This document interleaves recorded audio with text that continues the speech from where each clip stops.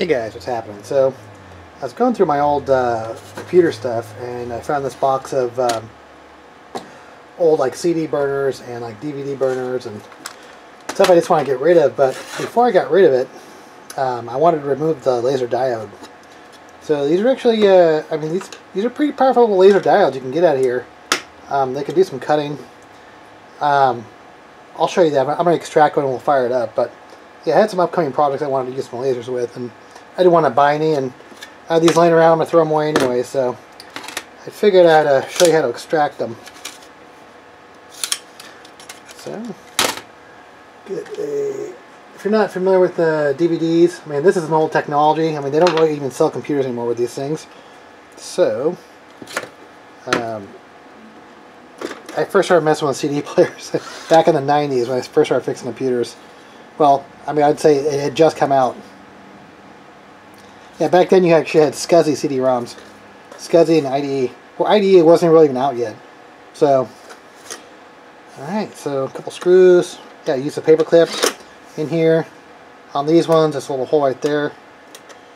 That brings it open. And the same thing with these things right here. There's a little spot for the, typically like right there, near the button usually.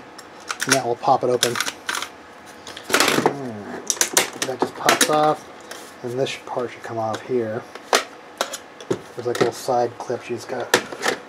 You have to get the front thing off before you can get this off. Yeah, I don't care. These things are being destroyed anyways. I kept a couple just in case I ever have to get anything from a CD-ROM. But I had about 10 of these things, so and only a few more burners. So.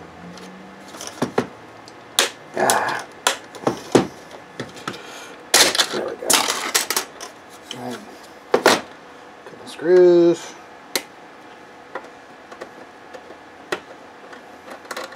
Alright, got that cover off, and what I'm focusing on is right here.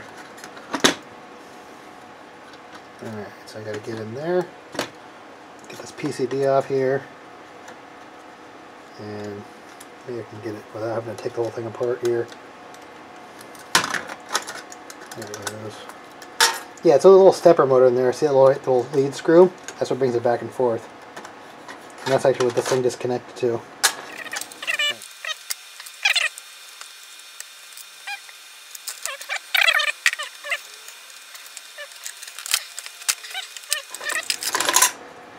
Alright, so in there is the actual laser diode. Ribbon cable. Alright. So I gotta take this off here.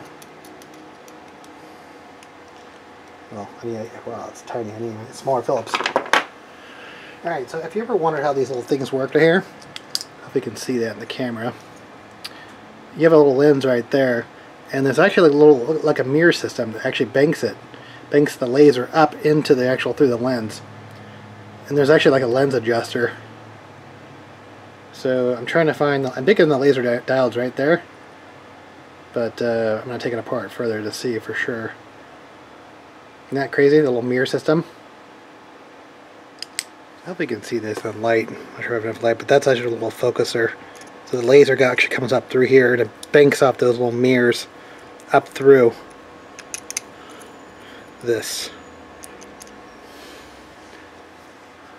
Alright, so I'm down to the laser diode right there. You can see there's another little mirror on top. Actually, that's more of like, I don't know if it's a focuser or where that is, but the laser diode is actually in there.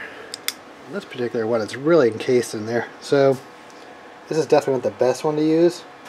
I can't tell if it's glued in there or what it is, but alright, so on this actual CD-ROM DVD, this is what a DVD burner? Yeah, so that is the laser diode right there. Right there.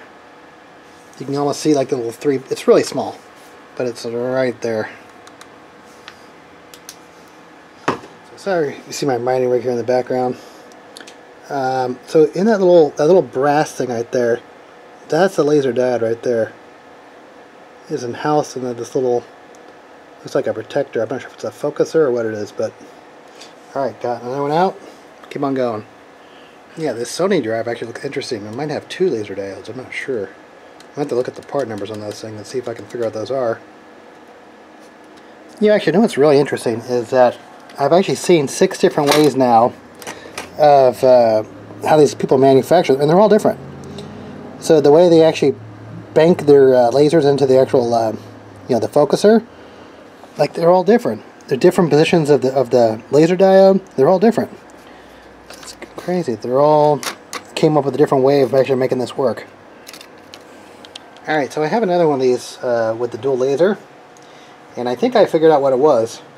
You know, for a while they had this thing called light scribe technology, so you could burn the bottom of the DVD, you know, right to it, but at the same time you could also like create like a graphic on the front of it, on the top of the CD, so you could like label your CD via laser. So it looks like you have 2 laser diodes here. So I get that out. But yeah, it was kind of throwing me off because I was like, there's 2 lasers with multiple mirrors. But yeah, I forgot about light scribe. So, alright, there it is. I have I'm going to send 2 volts to this thing. I have a ground, obviously, and a positive. I'm going to send this about 2 volts. Obviously, don't make sure you don't look into the laser. That could blind you. There you go. See that right there in my hand? Yeah, you're not going to get like an intense laser beam unless you have a focuser. So that's how you extract a laser out of an old CD-ROM. Pretty cool, huh?